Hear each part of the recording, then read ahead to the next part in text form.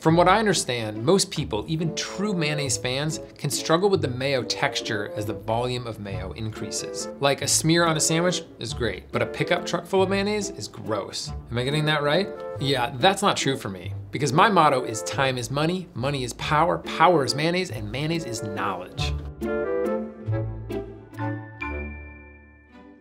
Okay, before we dig into how to make and use and appreciate the beautiful sauce and/or condiment that is mayonnaise, we need to do a little bit of discombobulation of the words mayonnaise and aioli. Somewhere along the line, folks decided that the name mayonnaise wasn't cool enough to be put on menus. So instead of mayonnaise, they would write aioli. Aioli is a beautiful word, I'll give you that. But it's a beautiful word that has an actual meaning. And that meaning isn't exactly mayonnaise. The purest original version of aioli is an emulsion of garlic and olive oil with some salt for seasoning. It's made by slowly emulsifying oil into a garlic puree in a mortar and pestle. It's intense and wonderful, and I think it deserves to keep its name. I often hear people say that they don't like mayonnaise, but they like aioli. And I think what they really mean is, hi, I'm Fred, and I like flavored mayonnaise. Well, Fred, me too. And we're gonna make some seriously amazing flavored mayos. But first, I want to talk about brands. Because when it comes to mayonnaise, people have brand preferences. Is Hellmann's the best? Duke's? Kewpie? Cane's? What about Miracle Whip? I grew up in a Hellmann's household. That would be Best Foods if you grew up west of the Rockies. And it just tastes right to me. I thought I'd never want another mayo in my fridge. But then I tried Duke's and I love it too. A little less tang, a little more plush. And Kewpie? Well, of course I have to have Kewpie on hand. That MSG umami punch and weirdly squishy bottle, love it. I'm really curious where your allegiances lie. So in the comments, let me know what you love and maybe even where you grew up. Now let's try and keep it civil down there. And while you're down there in the nether regions of this video, hit like, subscribe, and that little bell so you never miss one of my episodes. Store-bought mayonnaise is amazing. Don't let anyone ever shame you for using it. But homemade is also incredibly special. It's customizable and it's easy. It all starts with a little sweet emulsion science. If you take only one thing away from this video, I hope it is this. Emulsions are amazing because emulsions equal creamy. Milk, whether it's cow or plant-based, is an emulsion. Cream is an emulsion. Butter is an emulsion. Ice cream is an emulsion, and mayonnaise is an emulsion. We take liquid oil, which is thin, slick, greasy, and turn it semi-solid and creamy. It may as well be magic, but of course, it's not. If you were to zoom in on a dense emulsion such as mayonnaise, you would see tons of tiny oil droplets tightly packed together, but not actually touching. Keeping those droplets separate is the key to a stable emulsion. But it's a fragile business because the droplets are attracted to one another. And if they merge, the emulsion fails. And that's why emulsions contain emulsifiers. In mayonnaise, these are the lecithin in egg yolks and the polysaccharides found in mustard, which form thin barriers around each oil droplet so that they can coexist without coalescing into greasy pools. As you crowd more oil droplets into the small amount of water found in a mayonnaise, it becomes thicker because it makes it increasingly harder for the liquids surrounding the droplets to flow. Here's an analogy I learned from Cooks Illustrated senior science research editor Paul Adams, and it really paints a clear picture for me. Think of the water in a mayonnaise as a group of bikers, like in the Tour de France. As a group, they move and flow rapidly. Now think of the oil droplets as elephants. Yeah, elephants. If we add just a few elephants amongst the group of bikers, the bikers are going to slow down as these big, beautiful animals get in their way. But they can keep moving. That is a vinaigrette. But let's say we added a lot more elephants. At some point, they disrupt the flow of bikers so much that they can no longer keep moving. That elephant-loaded bike race is mayonnaise. The key to making a stable emulsion is to break the oil into tiny droplets and have emulsifiers in place that will surround those droplets. Lecithin molecules have a phosphate head end that's soluble in water, linked to two fatty acid tails that are soluble in fat. In mayo, the water-loving heads line up on the exterior of oil droplets, while their little tails jut into the oil. They are ready and waiting to do their job. You just need to serve them up tiny oil droplets. Let's go to the kitchen and learn how to do just that. I first learned how to make mayonnaise using a whisk. Now, if I'm somewhere without access to any heavy machinery, I'll still do that. The challenges of making mayo by hand are twofold. You must pour the oil in slowly with one hand while whisking vigorously with the other, so that enough of the oil gets broken into properly small droplets. Mess up either one of those, and you have a break on your hands. So, it's doable but challenging. Start with just yolk and mustard and add oil very slowly. When it starts to thicken, add a little lemon juice.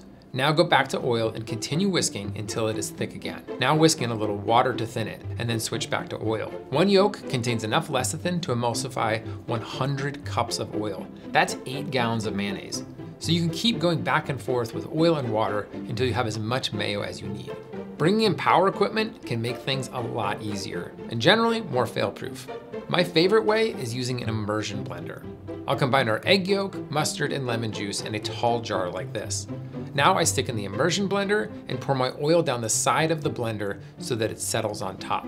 Then I just turn on the immersion blender and watch as mayonnaise starts to form at the very bottom. Once it gets going, I start to slowly bring the immersion blender up to incorporate more oil until I get all the way to the top. This is homemade mayonnaise in about 2 minutes. Now the reason this method works is that the immersion blender pulls in oil relatively slowly through the openings on the head of the blender directly into a very fast blade.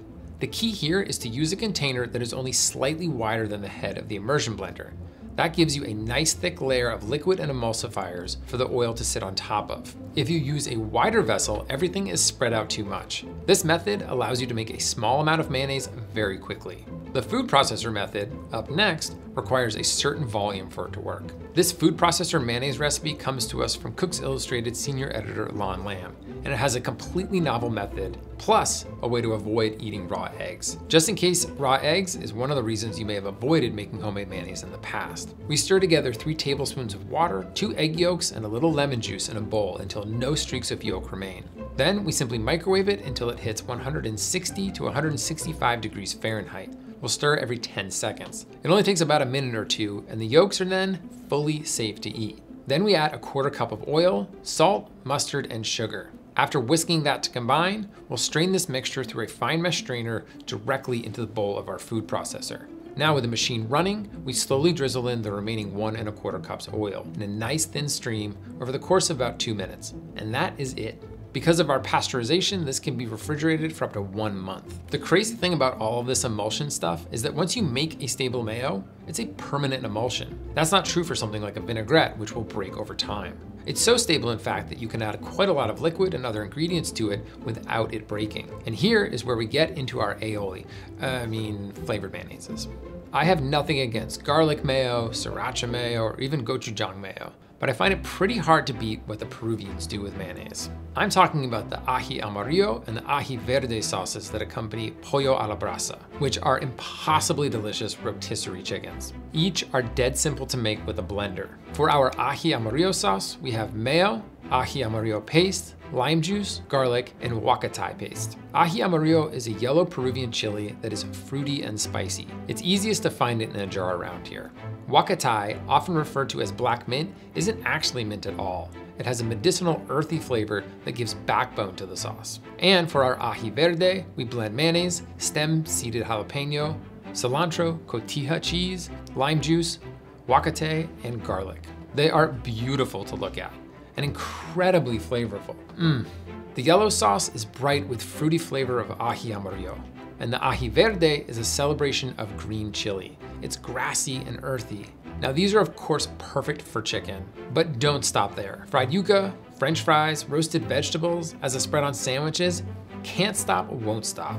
Now besides just adding things to mayonnaise and eating it, mayo's creaminess and viscosity make it incredibly versatile.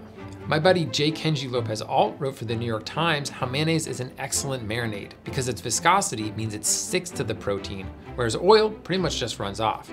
Now that's a fun use for mayonnaise. Many people like to use mayo on their bread when making grilled cheese, but I'm not one of them. Yes, it's easy to spread. Yes, it helps bread brown because it is mostly oil. No, it does not taste like butter that browns while the sandwich cooks. But I sure do love mayo inside of a sandwich. Here's a use you've probably never heard of: chocolate cake. Yep, that's right. We have a simple chocolate cake recipe, which is linked below, that calls for 2/3 of a cup of mayonnaise in place of oil. Though it might sound strange, it was a common technique back in the day. And just take a look at the impact of this unusual ingredient. Check out this experiment. This cake contains 2/3 of a cup of mayo, and this one contains the components of the mayonnaise, but unemulsified. The mayo cake rises higher and has a fine, even crumb. Once again, that's thanks to added viscosity and a thicker batter that can trap more air and rise. But at the end of the day, I come back down to earth, and the single finest way to eat mayonnaise: a BLT. I take white bread that I've griddled in butter on just one side. Then I slather mayo on the untoasted sides. Next, I layer on the crispy, thin-cut bacon, iceberg lettuce, thick tomato slices, and plenty of salt and pepper. This is the finest sandwich on earth, and is definitely how to eat mayonnaise. Thank you all so much for watching. Now, I'm assigning you a little bit of homework here. In the comments, I really want to know what's your brand preference for store-bought mayonnaise, and maybe throw in where you grew up. I'd love to see if there's a correlation. Now down there, you can also find a link to cooksillustrated.com/what'seatingdan. There you can find the recipes from this show and seriously every single episode that we've done over 6 seasons. So you definitely need to check that out. Looking forward to seeing you next time, and in the meantime, go eat mayonnaise.